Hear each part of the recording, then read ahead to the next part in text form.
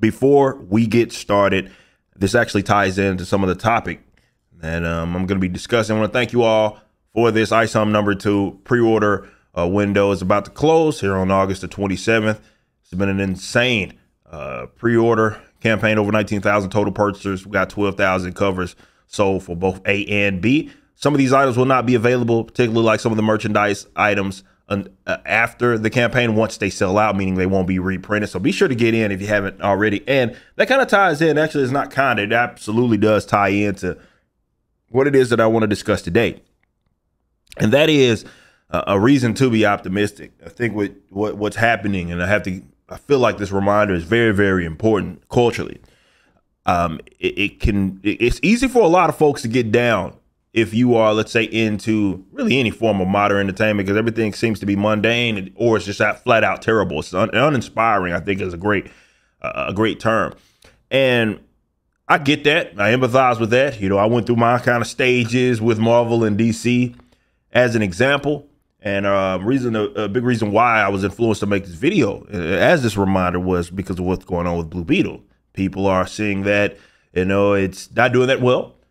So they're like, hey, what investment do people, be it the studios or whatever, why would they continue to make investments if they're going to continue to take L? So is this going to be like kind of the death of these, let's say, comic book movies? And to a degree, I can totally understand that. But I don't look at it like it's a negative. Not anymore. When I was solely tied to it, and I guess I can see where people are at because, again, I was there when that was all that I, let's say, was a customer of with Marvel and DC. So when they would come out with something, that was what I would go buy. And it sucked to see it kind of go in this downward trend and just blow layups is really what it is that they were doing.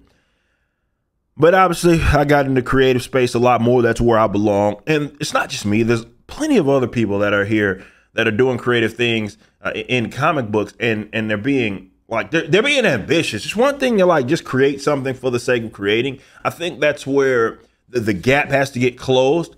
There's people that have obviously created personalities out of being a creator per se, and that's what the age of social media and YouTube has allowed us to do, and that is awesome.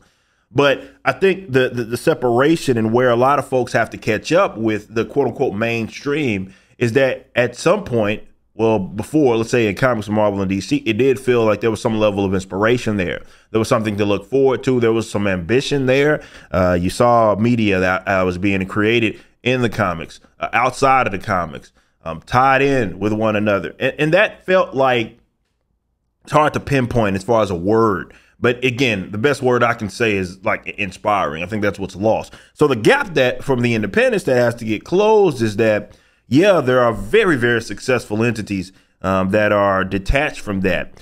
But trying to be enthusiastic and having your customers, they pick up on that stuff, be as enthusiastic about it as you are, is a different animal. And it takes a certain level of it. That goes beyond marketing, right? That's about the stuff it is that you're creating. It's the ordeal that surrounds it as well. And that's where we have to catch up. Well, a lot of people have to catch up there. But it's reason to be optimistic because there's people that are attempting to do that, right? There's a void that is trying to be filled. Now, I'm not saying that. I want to be clear. I don't mean like releasing a bunch of stuff. Just that's what actually did Marvel and DC in. It was that oversaturation. That's not what it is that I'm talking about. I'm saying like, okay, you got something new. You got eyes. You got fans. Okay, with that, what do you do? Right?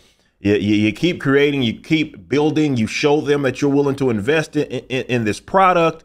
And yeah, there has to be some level of release schedule there that I get that part of it. That's certainly a part of it. But there's still the enthusiasm is picked up. And I think it starts with the creatives within that deal and the businessmen, of course, within it, tied in with the creatives.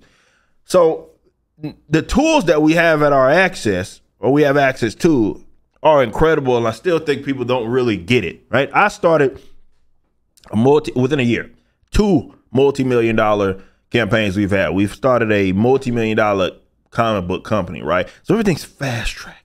You hear me say that all the time. It's like you got the direct line of sight. You say that a million times with your audience. That to me is in itself is a reason to be optimistic. Now, for some, See, that speaks more to, I guess, the people that are producing the content.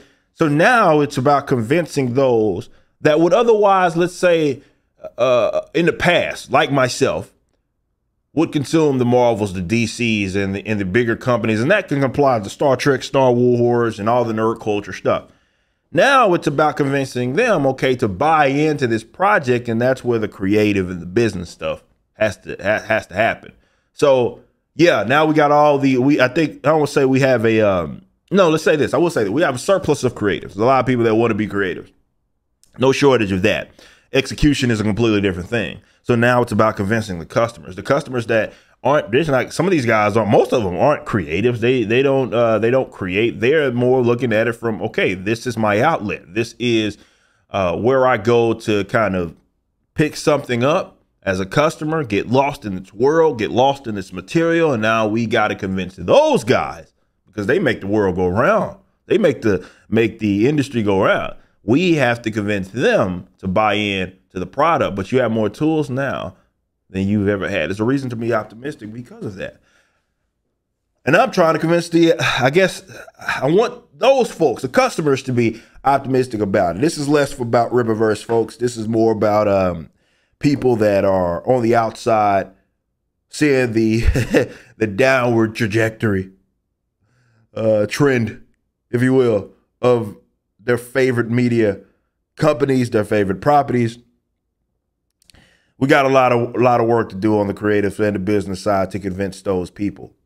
But I do think that's a goal worth like trying to accomplish, right?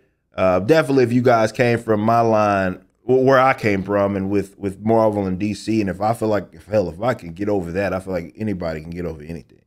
But you can't really speak that type of stuff into existence. You have to lead. You have to show and prove.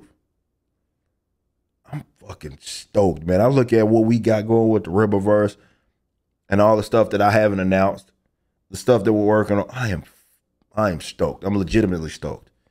And I feel like you should be too. You should be too. There's no reason to be optimistic. Go get stoked. Well, go convince these people to be stoked about product. And that's going to come with, again, you got to lead with action there. You can't really speak that stuff. So you say, oh, we're going to do this. That's awesome. It is. I get it. But also you have to actually execute, put out a product as well. So we got work to do. This isn't something that you can just speak into existence. If you like this video and want to get into a new comic book universe, visit Rippaverse.com. Our first campaign for ISOM 1 hit $3.7 million, and the pre-order campaign for ISOM 2 is currently live. So go check it out and watch the official launch trailer, which is the first animation of Rippaverse Studios.